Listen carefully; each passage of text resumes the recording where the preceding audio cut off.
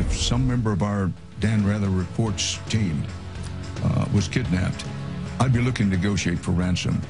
Paying ransom to terrorists as ISIS gets bold with its demand for our kidnapped Americans, folks like Dan Rather say they would rather pay. And some countries in Europe are forking over big cash to get their citizens back, too. So should we? Plus, getting schooled by the illegals as millions of American kids head back to class, taxpayers will be picking up the tab for tens of thousands of illegal children getting a free public education. Just how much will that cost you? And then, the welfare states of America. As hardworking Americans celebrate Labor Day weekend, we're learning more than a third of us live in a household on the dole, and we ain't talking Social Security, folks. Time to cut these numbers down for everyone's welfare. Cashing in, looking out for your money starts right now.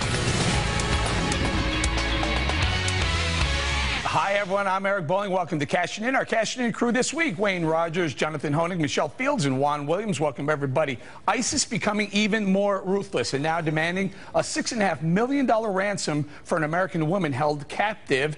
And you just heard Dan Rather say he'd rather pay, but nearly two-thirds of Americans disagree. Wayne, who's right, Dan Rather or just about everyone in the world? I think everyone in the world. The two-thirds I go with, yes. All you do when you do that is encourage them to do more kidnappings. Every time you pay, that's how they make money. They're taking ransom. You've got to do something about that. You have to just say to people, if you get caught, I'm terribly sorry. We're going to try, but we're not going to pay ransom. Remember, the Israelis went into Entebbe and got people out. That's what we have to do. If you're going to rescue somebody, go in and do it with force. Yeah, Michelle, who comes up with the number? So they say they want $6.5 million for this unnamed female journalist that they're holding. They wanted $132 million for James Foley, and they beheaded him anyway. This sounds like a really bad idea, negotiating with terrorists. I agree. Look, when ISIS asks for money, you don't send money, you send troops. You send troops to destroy them and get back our people. We need to show these terrorists that when they kidnap an American, it does not result in monetary compensation. It results in swift retaliation. We are not going to subsidize, because that's what's happening, subsidize their atrocious, evil acts by giving them money. There's a reason why Al-Qaeda targets Europeans, why they kidnap Europeans all the time. It's because Al-Qaeda knows that European governments will pay the ransom.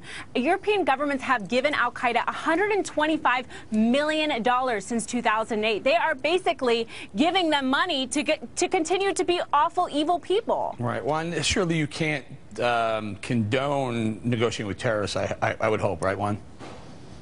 I wouldn't negotiate with terrorists, but let me just say that when it's personal, Eric, you know, then it becomes a different issue. And if someone in the corporation, in our company, Dan Rather wasn't speaking universally there. He was talking about if someone on his team, on his network, who works for him was kidnapped. I'm not sure O'Reilly would pay to get me back, but, you know, I'm glad to hear that he cares about, you know, Dan cares about his people. We might pay. I'd pony up at least $10 to get you back, Juan. But let me stay with you for one second. Let me just say, hold on one second.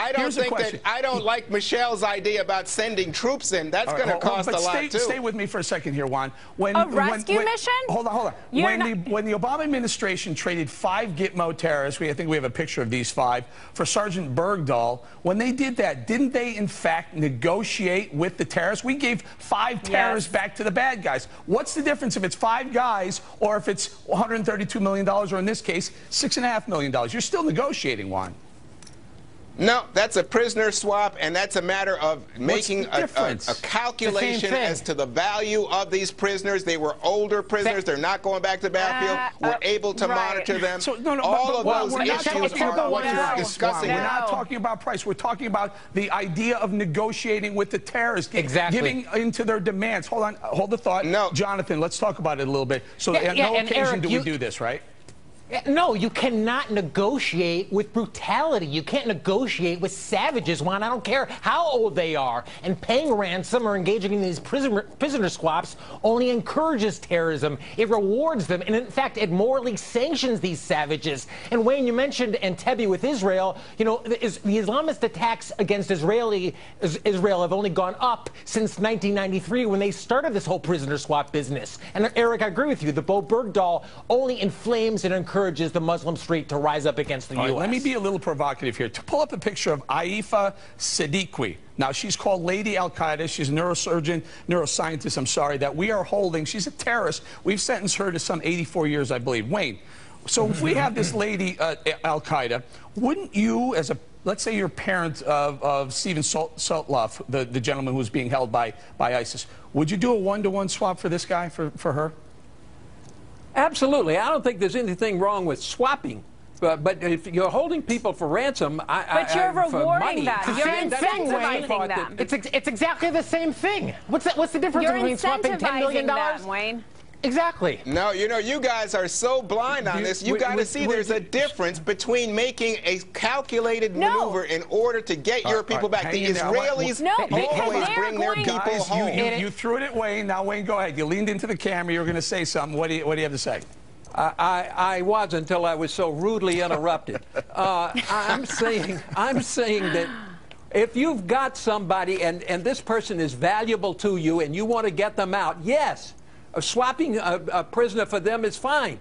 But that's not negotiating with them. That's saying, okay, I want this person. You want this person. That is negotiating. What are you talking about? Let me finish, for God's sake. Will you shut up and let me finish? Talking nonsense. What is the matter with you? Why do you have to talk all the time? Okay. Listen, let me finish. Wayne, Just shut up. All right, guys. Okay, go ahead. Michelle, then Jonathan. Well, now that Wayne has put down the gun, what I'm trying to say is that is negotiating. When you are making that swap, you are negotiating with terrorists. You're incentivizing to continue to do this. Now they're going to seek out more Americans because they know when they get one that they have bargaining chips. That's what it is. John? No. Yeah, and that's the point. How to defeat militant Islam is war. Eric, we talked about it last week. It is total war. In fact, the last war this country won, we dropped 2 atomic bombs on civilian centers. So to say, well, we should negotiate with people to try to win a war against militant Islam is just asinine. Quick thought, Juan, before I go back to Wayne, who's very upset. The reality is... All right, the reality is there are Geneva Conventions if you have state versus state in war, and there are way you treat prisoners, there are prisoner swaps. That's okay. As Wayne explained to you, that's a matter of diplomacy and negotiation that's at a different level than paying somebody and supporting their terrorist behavior. With killers, with savages. You just said it. It's Yeah. negotiating with terrorists. Go ahead, Wayne. Last thought. We got to go.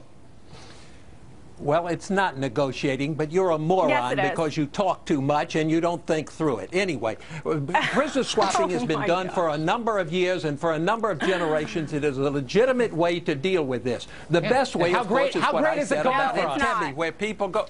How well has it worked?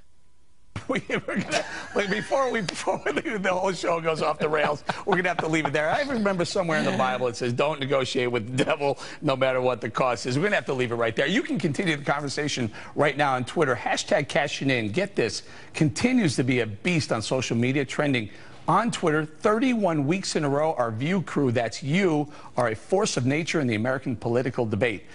Lola Martinez says, just tweeted this actually, we cannot negotiate with terrorists. It will be open season on all Americans. If we do, send the SEALs in. Hashtag Cashin in. Coming up, as our kids head back to school, tens of thousands of illegals are joining them. And guess who's paying for it? The numbers are jaw-dropping.